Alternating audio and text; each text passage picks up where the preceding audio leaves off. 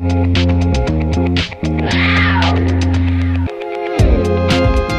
guys, my name is Will. Welcome back to my channel, or if this is your first time here, welcome, and I hope you stick around for a while. So just to recap, this channel, I really just started it to document my weight loss journey after having vertical sleeve gastrectomy, or VSG surgery, and just the events that have followed since then. So just to kind of recap on that, I am currently 63 days post-op. So I've officially, this past Sunday was my 2-month mark. Woo! So my baby sleeve is 2 months old. If you're interested in seeing some transformation pictures, definitely check me out on Instagram at Bearded and Sleeved, and you can see my transition photos there, as well as my my baby sleeve maternity photos will be on there as well. So again, that's 63 days post-op, and as of this morning, I have a total loss of 57 pounds since starting the journey. From my highest weight, I'm actually down 73 pounds from my highest weight, so even better. But the important part about that being is that, again, that was 57 pounds, so I've also hit and passed my 50 pound mark, so that's a big milestone, especially I think because the majority of research that is discussed on how much weight can be lost after having bariatric surgery, is the numbers we look at is for the type of surgery that I have. I think the statistics were 80% of patients will lose 100 pounds in the first year. So right now I'm over halfway there. I'm a 2-month mark. Obviously, this is, my weight loss is going to slow down, which actually slowed down a little bit right now because I'm in a stall, or a plateau. So I realized that I'm not going to be losing like I have been throughout this entire year, but still, it's a pretty big milestone. So that's where I'm at. Clothes-wise, I think the last time in my last video I talked about being 2 sizes down as far as in pants and shorts go. I'm actually down another size since then. So right now, waist-wise, I'm wearing a 44. And at any, at my highest weight, I was in, most of the time I was probably wearing a 50, but I did also wear a 52, depending on the shorts or pants or whatever. So to be in a 44 is pretty big difference. And if I can get down to a 40 is what I wore in high school. And if you remember the last video, high school was a long time ago, so to be able to say that I'm wearing what I wore in high school, that's a pretty big goal. So again, I know I have a ways to go before I'll reach that, but it's nice to see how close I am to it.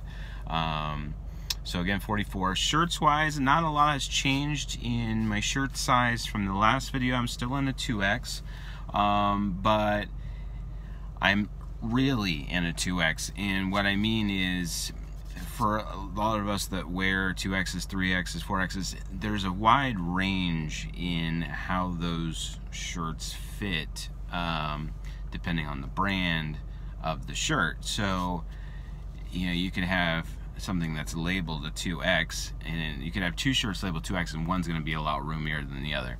So when I originally got into 2X, there were some of the smaller scale 2Xs that, they fit, but I wasn't maybe comfortable wearing them. Now I'm more comfortable in those shirts, and then the larger end of the 2X spectrum, they just fit even more comfortably. So I'm like really in a 2X now, not just just putting my toe in the water, so to speak, with the 2X. So that's where I'm at there. And I still have 3X shirts that I wear, but they're 3X shirts that I had in my closet for the longest time that I couldn't see myself throwing out, because they were just really great shirts, and I was mad that they really had, the reason why I couldn't wear them back then was because they had shrank too much, or they were a shirt that was on a 3X scale but didn't fit anything like a 3X. So those shirts, thankfully, I kept, and I can wear those as well. So I have the way too small for a 3X shirt that fits me, so that's a good thing. So again, 44 and a 2X is where I'm at in clothes. And shoes, my shoe size hasn't dropped, but man, is there a difference in how your shoes fit when you've lost a lot of weight. Because I guess because you ain't got all that fat built up around your feet like I had. And for me, I for the longest time I've suffered with gout, flare-ups, and the flare-ups would almost always happen in my right foot specifically. Sometimes it'd be in my knee, but almost every single time I had a gout flare-up, it would be in my right foot. And as a result of that, that is a bigger foot. So when I would wear shoes, I would always feel that difference. But now, having lost the weight, I can't even tell that I have my big foot, or which is an interesting thing. There's been some shoes that there's a lot of shoes that I will have tied once and then I just slip them on and off, and I don't retie my laces, which is not necessarily good for the shoe, but whatever. And I put on a pair of Nikes to go work out in, and I'll get to that later, but that I actually had to retighten because they were too loose from the last time that I wore them, so I had to actually untie them and then tighten the shoe and then retie it. So that was interesting. What else? So as I mentioned, the Nikes. So I finally got it cleared and definitely able to work out. I'm able to work out, do whatever activity I choose. The activity I did choose to get back into is boxing. I used to box a lot. I used to do traditional boxing and Muay Thai, which is Thai kickboxing. And I used to do that a lot and got out of it, really lost a lot of my flexibility, and more specifically I lost a lot of muscle over time. And so it's nice to get back into that. I just started back yesterday. It was my first time back in boxing.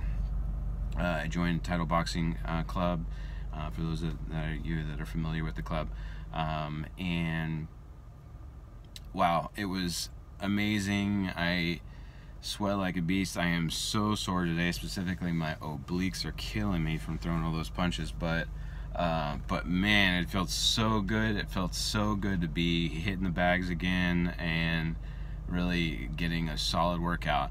And it really makes it clear. I mean, I know that I'm out of shape, that I have been out of shape, but it really makes it so obvious when I'm trying to do basics. Even just like at the end, you're just doing basic core exercises, doing some planks, some sit-ups, push-ups, that kind of stuff, and I can't do anything like I used to do. And I attribute this probably having a lot to do with the surgery as well as being out of shape, as far as being able to do sit-ups, because my abs are shot, and I had a big gut, but it did not prevent me from being able to do a solid amount of sit-ups. I was really good at doing sit-ups, and sometimes I felt it was deceptive, my size. People wouldn't think that I could, but I was able to do them a lot, and I could not do them at all to save my life yesterday. So it's sad, but it helps put into perspective just how much I need to work at getting back to where I was. So in the end, it's motivating to see how bad I am right now.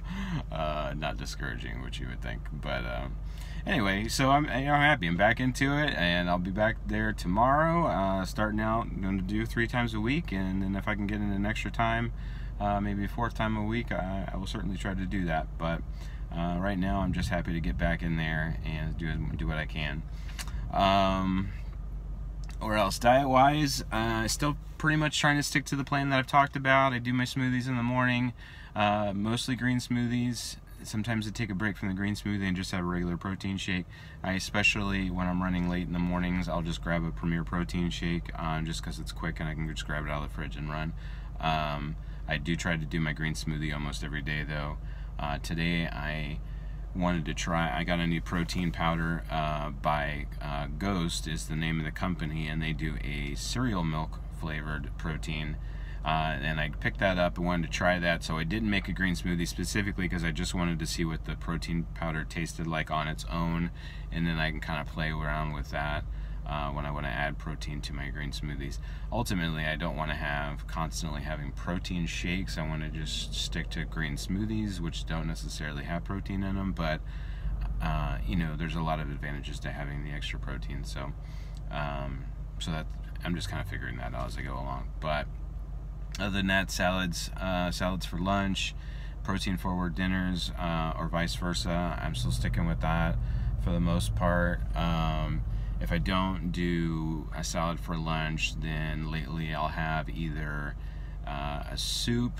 I am fortunate enough to have a company that provides lunch stipends, so I can go to a few places that are right next door to where I work and get lunch, and so I'm able to go next door and get a salad or a soup or something like that. And so they have some pretty good soups that aren't incredibly awful as far as nutrition wise, so I'll have those if I don't have a salad, but try to stick to salads for the most part.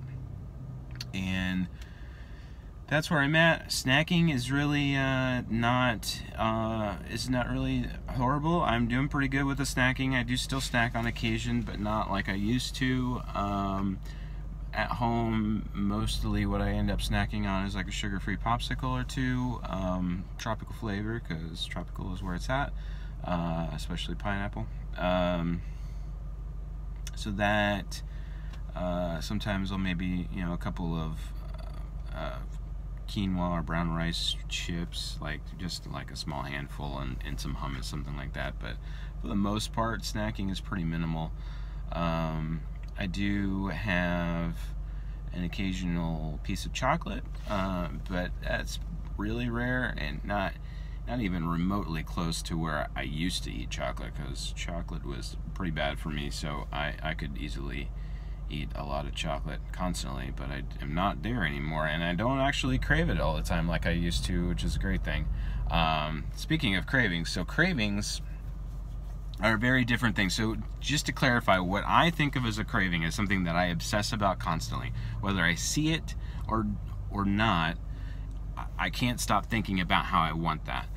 It's, to me, that's different from being just the fat guy that is sitting right next to somebody eating a piece of chocolate cake, and then I really want that chocolate cake. But if I'm not around a person eating chocolate cake, I don't think about it. So to me, that's not a craving. That's just a fat guy that doesn't know how to be around food. I don't really know how to explain what that is. To me, that's not a craving, though, because I'm not constantly obsessing over it. So cravings wise, I don't really have a lot, which I used to constantly crave just all kinds of junk, but I'm not like that now, and I don't know if that's going to change. I know I'm only 2 months post-op, so you know that it may be that I'm just still in the honeymoon phase of surgery or whatever, but I do not have the cravings like I used to. But one new craving that I have is lemon, specifically a really good lemonade. Just that tartness, that good balance between being sour enough without giving you heartburn. And I am constantly craving lemonade, and I loved lemonade before, but I never craved it. I was just like, oh, lemonade sounds good, I'm gonna have a lemonade today. No, that's very different. I cannot stop obsessing about it. And my wife, you know, thank God for her, she keeps me pretty stocked. Been drinking a lot of what we found is Minute Maid lemonade makes a pretty tasty one. That it's just 15 calories, so it's really good as far as the calorie intake is not horrible. So I'm still trying to watch that. As much as I crave lemonade, I realize that drinking lemonade all the time can get out of hand if I'm not paying attention to how much sugar is in it.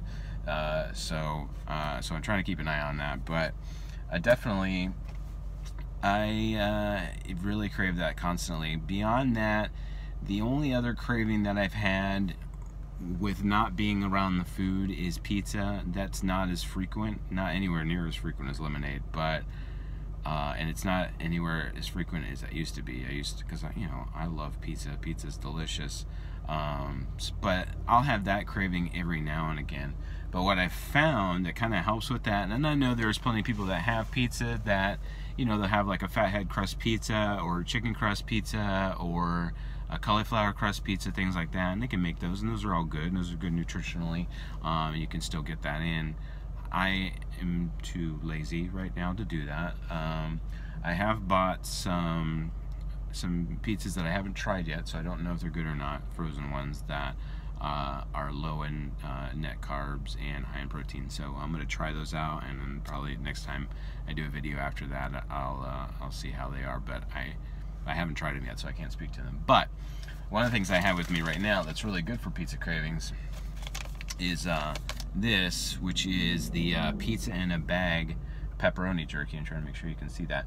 So this, if you guys are familiar with the YouTube channel Epic Mealtime, the guys at Epic Mealtime are the ones that made this, which was interesting. I didn't know that they were the ones that made it until after I already decided I was going to eat these. But pizza in a bag is so delicious. It's just pepperoni jerky, so I mean, that's all it is. This specific one that I have, the one that I like, is the Supreme style, but it's got like the sauce on it as well as the Supreme pizza flavorings or whatever. You know, if you're trying to stick to items that don't have a laundry list of ingredients in them, that is definitely not what you want to try. It's got a lot of ingredients, but nutrition-wise, it's really not that bad.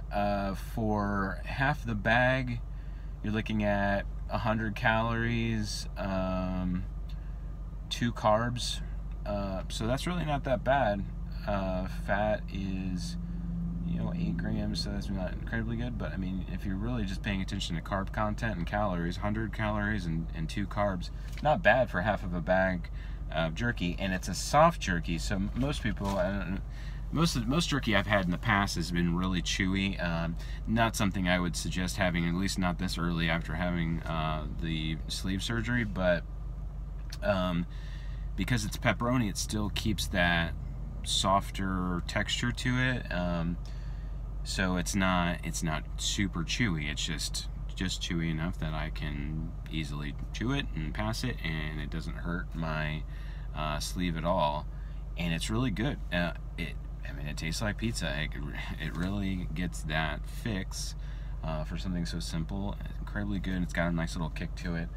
The only place I've ever seen it is Walmart. I don't know if it's available at other places elsewhere, but here in the Tampa area, the only place I've ever seen it is Walmart. And there's 2 flavors, just the Supreme, and then there's just a regular pepperoni pizza flavor, which is good, but not as good as Supreme, in my opinion, because you get more flavor out of the Supreme pizza one. But that, you know, if you're interested, if that's something that's interesting to you, go check it out. Pizza in a bag, really good stuff.